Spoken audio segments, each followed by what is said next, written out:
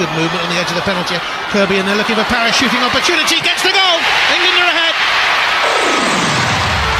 Nikita Parish runs straight to the England manager, Mark Sampson.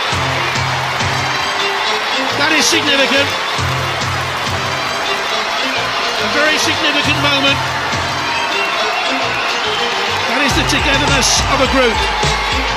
And he is visibly moved by it. Yeah, you can see exactly how much that means to him, but what good play from England.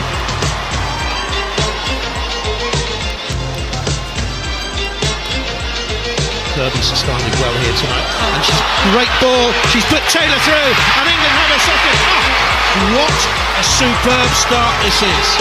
Good movement from Jodie Taylor. When she's 1v1 with the goalkeeper, you know what she's going to do, she's going to score. Kirby, well, that hit a hand, that's a penalty. That's a penalty this time, and it's going to be a car for Civitovic, and it's a second, of course, so she's off. It's a tough one because she's facing away from the ball, and it's so close to her, but it does hit her arm.